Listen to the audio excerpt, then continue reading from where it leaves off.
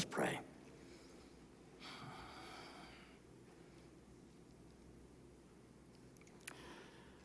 Lord, you have called us by name. You have reached out and touched us. You pour your grace upon us. You have drawn us here. And whether we are here in person in this place, whether we are joining by television or online, God, we pray. We pray that we will continue to know your presence here. We pray, God, that you will hear our words of prayer, our petitions. We pray that you will receive our praise. And I pray, oh God, that you have already begun speaking to us through the words of Scripture that have been read, and that you will allow your servant to stand in the shadow of the cross. That you will grant that words that I speak are not mine but yours. Words that are heard are not mine but yours. And in all things, O God, you are glorified. We are built up. And transformation and growth and change occurs. That your kingdom is built. In Jesus' name, amen. Amen. When we lived in Ardmore several years ago, the church I served, Asbury United Methodist Church, had a little bitty church, and the parsonage was right next door to the church. And the school that Haley went to, Nathan was not yet in school. The school, the elementary school that Haley went to, was directly across the street from the church. So I would walk Haley to school every day. We'd go through the church to get to school. And I could come back and I'd sit in my office and I could look, in my church office, I could look out the window and I could see all that's going on the school grounds. All the activities that were happening. There were all kinds of things that happened on the school grounds. If you don't live next to the school, if you don't go to school, and when kids are there and just watch, you don't know all the kind of things that are going on. Teachers know. It's amazing all the things that go on in school. And occasionally things would get pretty exciting. I remember there was one morning, it was during drop-off. It was a busy time, and there were a couple of parents, one in a car and one walking their child across the street. In the crosswalk, these two parents got into an argument. Really, they got into a cuss fight and about who was in the crosswalk first.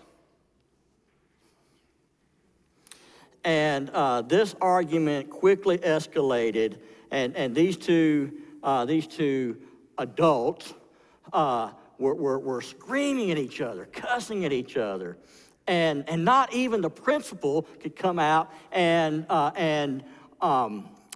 stop the ugliness. I went over. Not even the presence, the calming presence of a preacher that you know and love could restore any kind of sense of decorum. Things had escalated to a point they were almost completely out of control when the police showed up.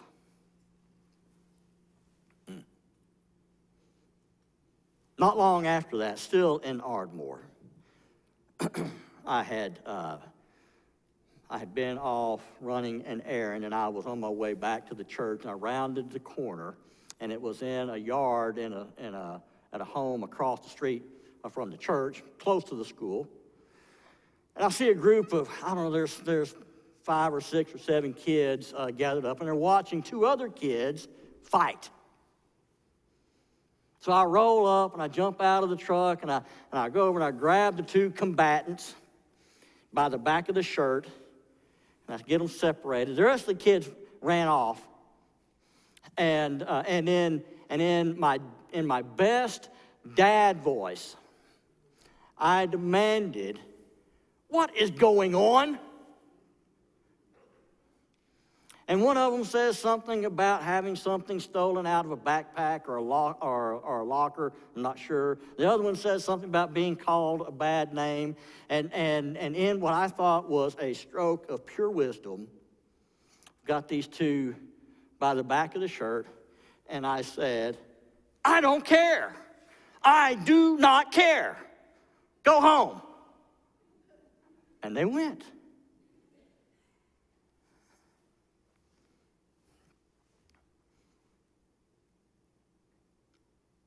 A few years later, not in Ardmore, in Hobart,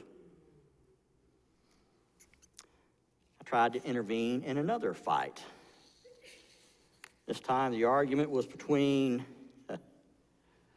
coaches and officials at a Little League baseball tournament. The worst part of it all, they were cuss fighting, big time cuss fighting, while they were standing on second base in the middle of a game on a t-ball field. T-ball, little guys. Little guys.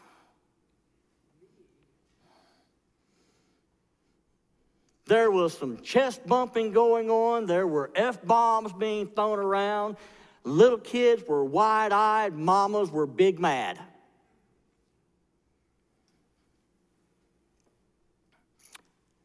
I thought I was handling the situation pretty well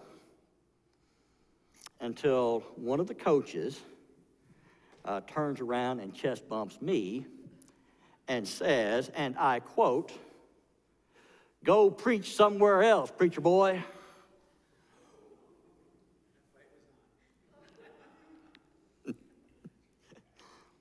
I don't have a temper at all.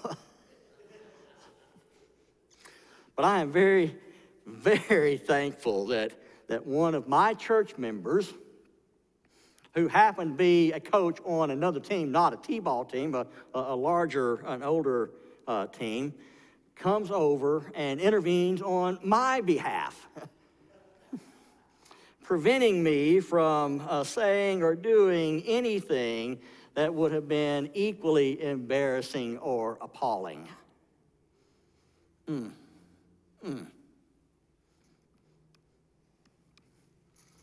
All that is happening in the world and in our nation, the actions taken by government, the behavior of groups and individuals ranging from embarrassing and appalling to frightening and heartbreaking.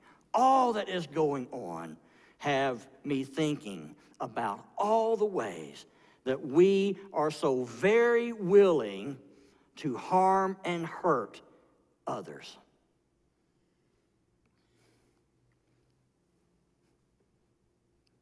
Throughout history, we have learned how, with great efficiency, we have learned how to destroy people.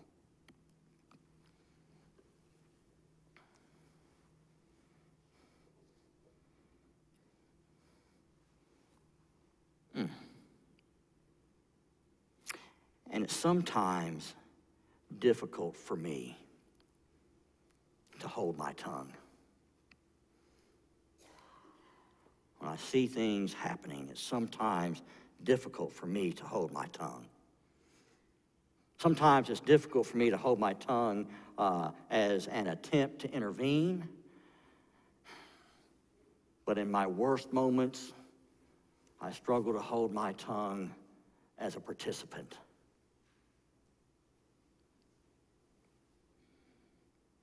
And when I speak out, even if it is with the very best of intentions, my words are not always helpful or loving.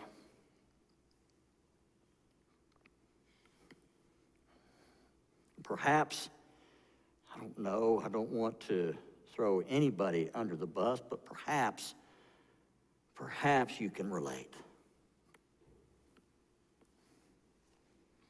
And it's at such a state of the world as this, as things are now, that we gather here in this place, either in person or online, and we get these timely but challenging, very challenging words from Jesus. Love God with your heart and your mind and your soul,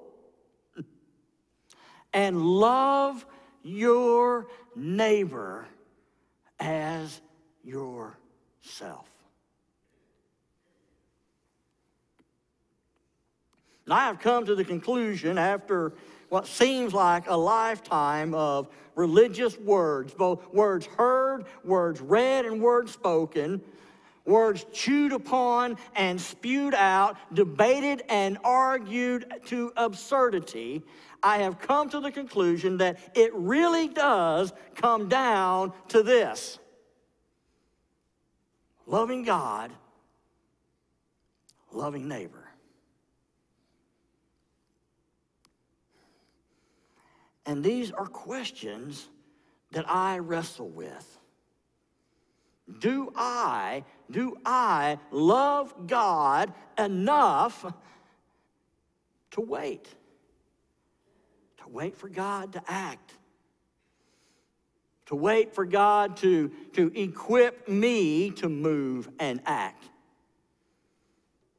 Do I love God enough to wait for God to reveal through Scripture and through prayer, through study, the words that I am to speak, to do more good than harm? I know my personal failures of faith and holiness have humbled me enough to recognize that if God's words come to a hearer, you or anyone else, they speak to you in spite of me. It is by God's grace and God's grace alone.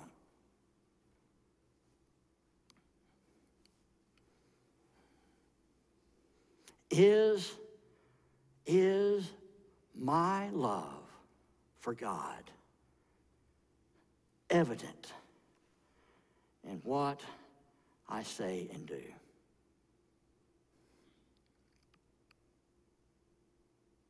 I wrestle with that.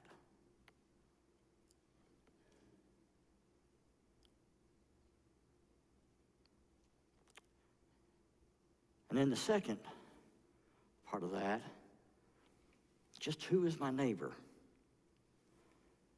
When it comes to the big questions that have faced humankind since the beginning of time, I think this question ranks right up there with, am I brother's keeper?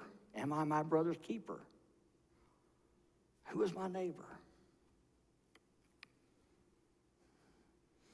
Neighborliness, at least according to Jesus, extends far beyond those relationships with people who live near us.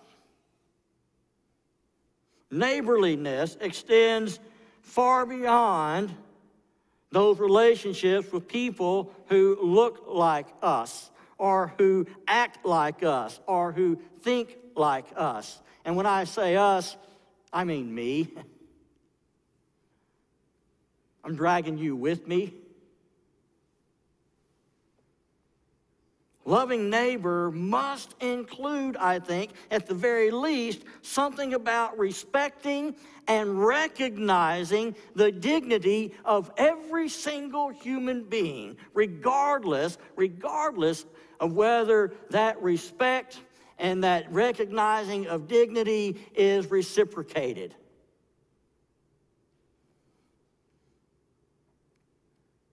We've got to do that, even if people don't treat us well.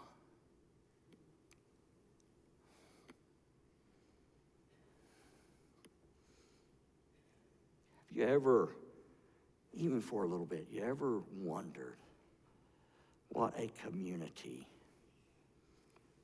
like that would look like?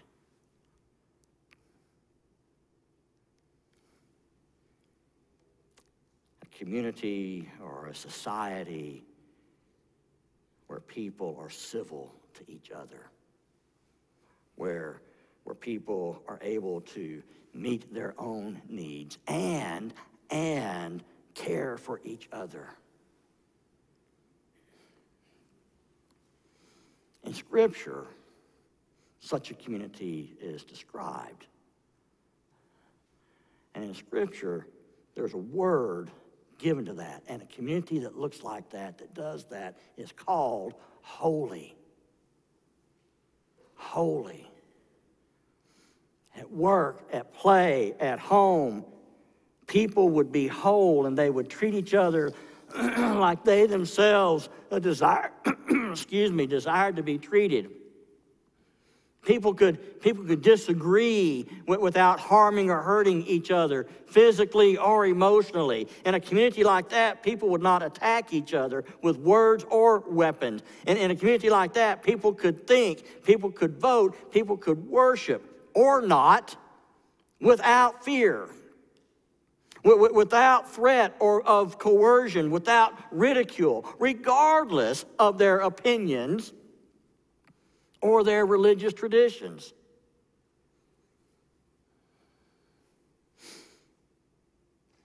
That community would be holy. And for Christians, for people who claim allegiance to, who claim a relationship with Jesus Christ, the practice of our faith would be far more than sentimentality and then warm, fuzzy feelings. Our faith, our expression of faith would be more than expecting God will grant us success and health and painlessness.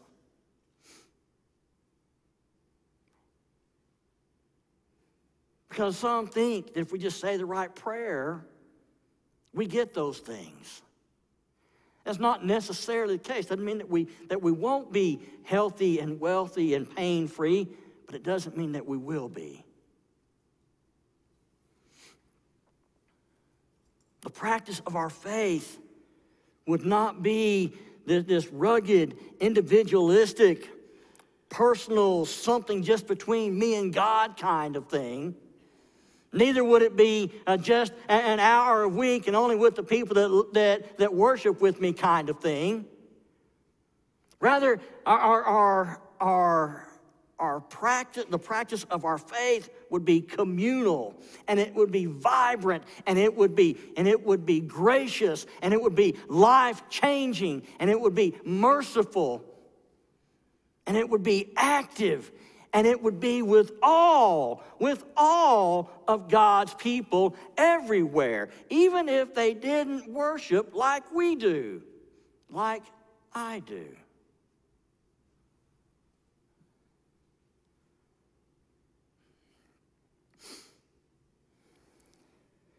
For the ancient Jews, such a way of living was understood to be commanded by God.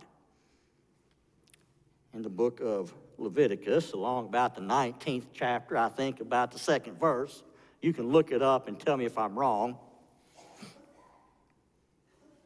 God says, be holy, because I, the Lord your God, am holy. And this exhortation to holiness was codified into a complex system of laws. We sometimes think of the law as the 10 Commandments. But the 10 Commandments were only the beginning. You know how many laws there were? 613. I counted. 613 laws in the Old Testament covering everything, covering every aspect of life, from birth to death, from marriage to social relations in the community, from economics and agriculture to jurisprudence and worship, from intimacy to hygiene to behavior. Even those laws covered ethnic issues. And in totality, the 613 were sometimes referred to as the Holiness Code.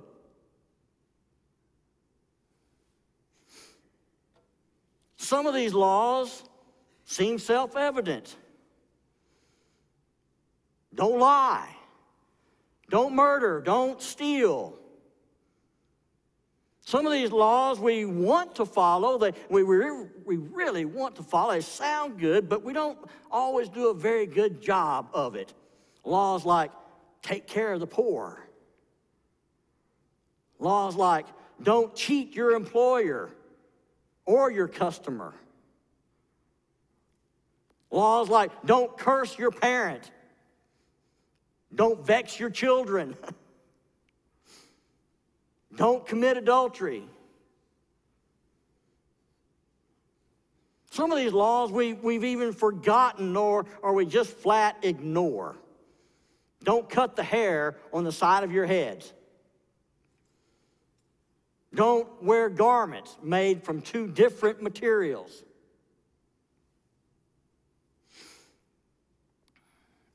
And it is these commandments, it is these laws about which the expert in the law questions Jesus in our reading this morning from Matthew's gospel. Teacher, he says, what is the greatest commandment? Now Matthew suggests, he doesn't just come out and say, but Matthew suggests that he was trying to entrap Jesus. Maybe he was, I don't know. Maybe he just really wanted to ask a question. Maybe because there's so many laws, who can get them all straight, right? 613 of them. Maybe he was asking a genuine question. How's a person to understand all this? Because surely in all 613 laws, commandments, there were some that were more important than others, right? I mean, surely a tattoo is not nearly as morally wrong as child sacrifice.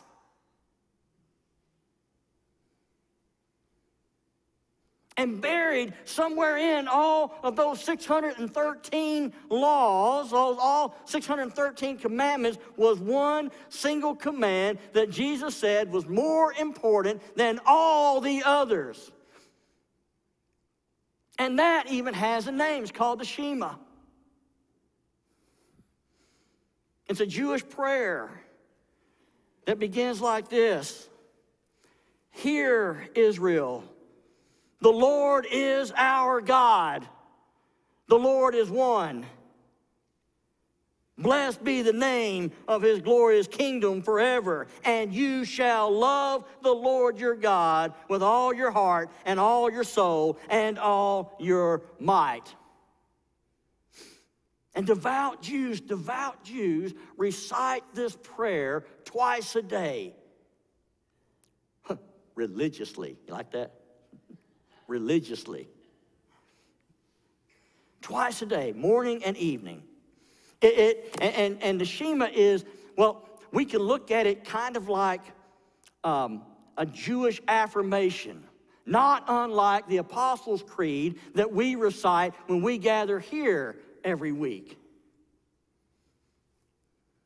And the Shema reminds the faithful Jewish person of the single most important command of all of Judaism. Love God.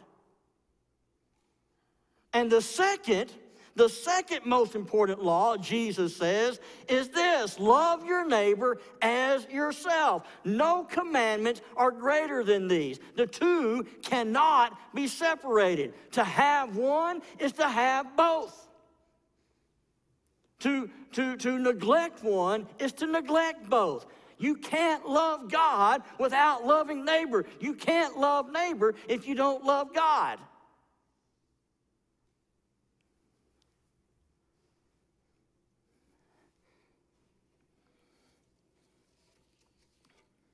So maybe you're thinking, preacher, what's all this love stuff look like?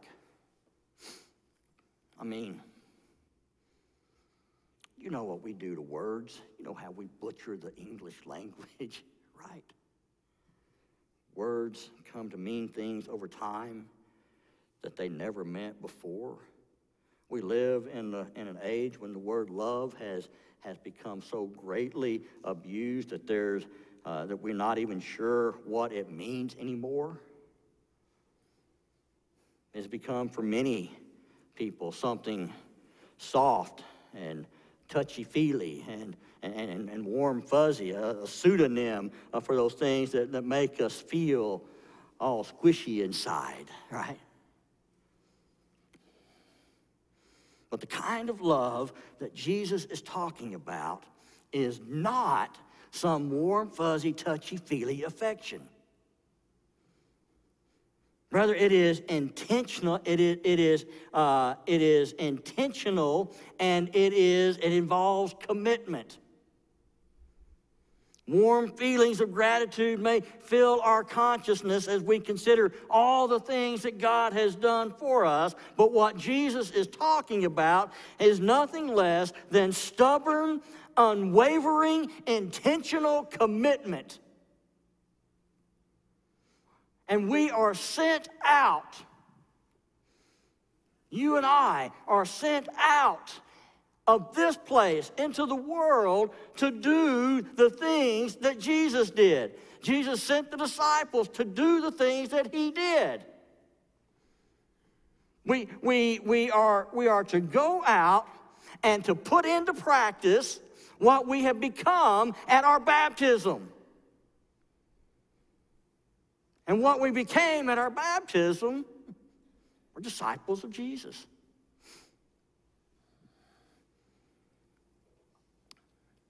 In the 16th century, there was a mystic. Her name was Teresa of Avila. She sums it up this way. We are Christ's body on earth. Ours are the only hands and the only feet that Christ has now.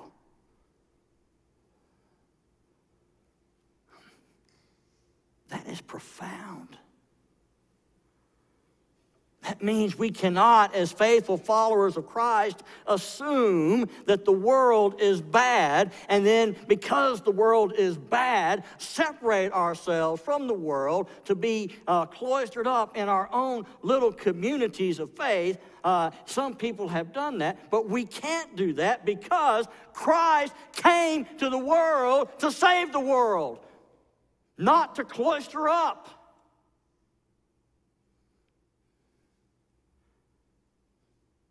But Jesus did and does command us to love. What if loving our neighbors means that we stop and we listen to people? What if it means we engage with the people in the world just like Jesus did?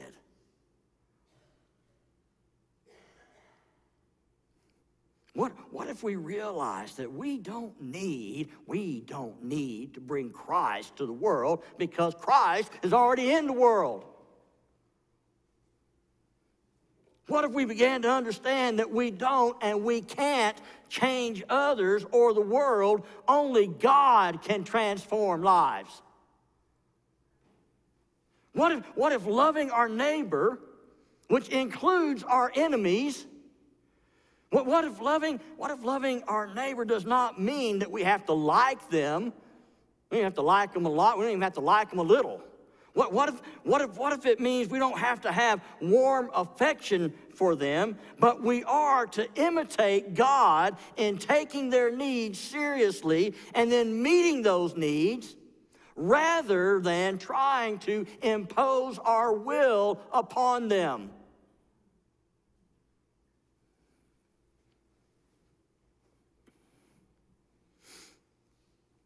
If we can do that, and it's not easy, if we can do that,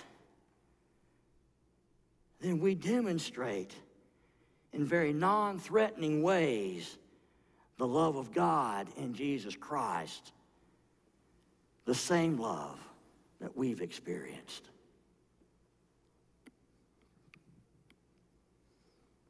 Here is the simple truth of the Christian faith. God made everything, even us.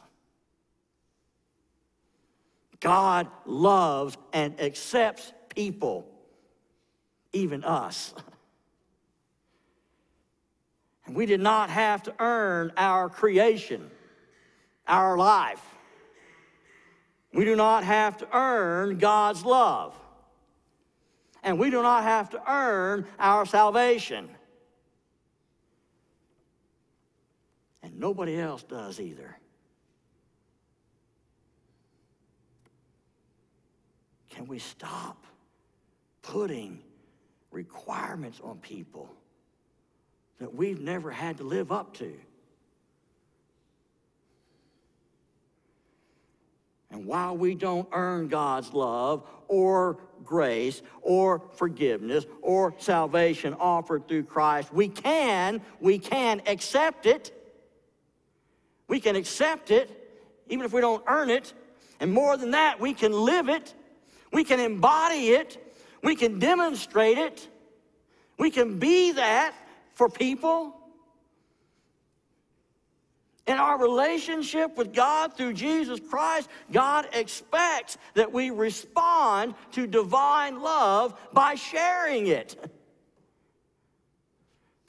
By bringing love to others, intangible, stubborn, gentle, intentional, gracious, unwavering, committed ways. Love is how we fulfill the commandment Jesus speaks about. Love is the core of who we are, because love is the core of who God is and what God demands. Our opportunity is to respond. No warm, fuzzy, touchy-feeling religion will do. Only stubborn, committed, gracious, loving faith. And this is good news for us when it becomes good news for all. In the name of the Father, and the Son, and the Holy Spirit, Almighty God.